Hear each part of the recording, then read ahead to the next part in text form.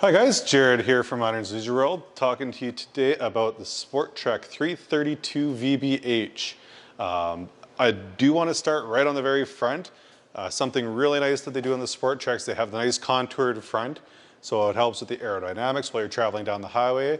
Plus they do have a real nice automated glass on the front, so you will get some natural light into the master bedroom, which we will touch on later, but just to get a nice little look of the front of the unit. Down on the camp side, we do have two entrances on the unit. So we do have our main entrance up front here by the bedroom and living room area. We do also have a second entrance that is direct into the main bathroom as well. Nice big awning, lots of natural shade on this unit. On the very front of the unit, this is tucked kind of underneath the master bed. We do have a nice big pass-through storage. They finish it off really nice. You have some nice linoleum and a nice finish job along the sides with some light and everything in there as well. So on the back of the unit, this is a really nice outside kitchen on this unit. So Sporttreks are famous for their outside kitchen. We got a little bit of extra storage, have a TV set up if you have people over to watch the game, you want to stay outside. Plus you have your fridge, you have your cooktop, you have a sink, and then here's your controller for your outside speakers and your TV right here as well.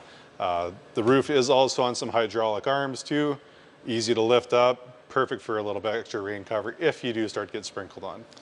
Quick little touch on the back of the camper here, guys. We do have it prepped for a backup observation camera. Make sure you ask us about that for your options there. There is a ladder to get onto the roof. It is a fully walkable roof on this unit, so you can get up there, check your seals, do your regular maintenance you need to do. This one does also have a tow hitch on the bottom, so you can tow up to 3,000 pounds. All right, guys, we're inside. Again, this is the 332 VBH. Very first thing when you come in, we do have a nice big closet. So plenty of room, lots of hanging storage. Put all your smoky sweaters and coats in here if you have to. You can even throw your shoes down on the ledge. Up above it too is your main controller to run your slides, check your tanks, run your awning, all that fun stuff. Right up over top. And we'll try and swing in a little bit here too, because there are a couple other little things. So we have our little hidden storage cubby up here. So there is a charge port up here. So it's our little cell phone hider, charger station. Got a little shelving to put your stuff as well. And then down below, kind of under the sink, we do have a little bit of backside storage underneath here too. We're gonna go right into the master bedroom. So it's a true 60 by 80 queen size mattress. The bed lifts up as well, so you got a little bit of extra storage underneath if you want to pack some extra blankets or whatnot. As I mentioned, on the outside of the unit, you do have a nice big window at the head of the bed so you can get some natural light. There are a couple on either side of the bed too. And then on either side, I mean, that's your hanging storage here. You got a little bit of upper storage, and our pillow are kind of hiding it, but there is a little cubby on either side of the bed as well. You have some USBs and some true 110 volt charging stations too. Okay, getting into the slide, this is on the driver's side of the unit. So we have a nice big U-shaped dinette. This table will fold down if you want to have an extra sleeping space. Pop the legs out, put the table down. A little bit of storage down underneath as well. They actually give you some nice fancy bins that slide in and out, so you don't have to dig all the way back there. Just pull your bin out. Makes it nice and easy.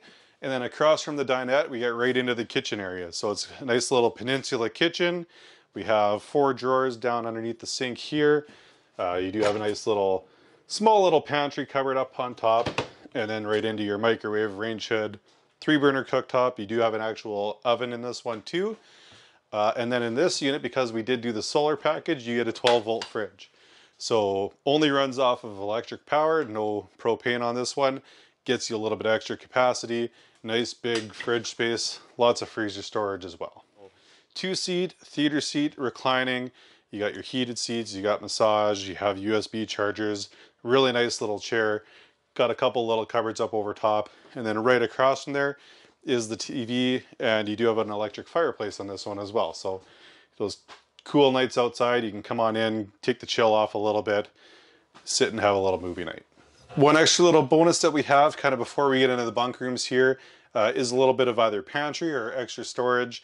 They did a really nice job. You can adjust these. They kind of have some pegs all the way across here, so you can move your shelves to whatever height you want. Plus you have an extra little spot up top here too. So touching on the washroom in this unit here, so we do have a nice little vanity with a sink in there. There is a cabinet up over top too, so you can hide your Advil when your kids are driving you crazy.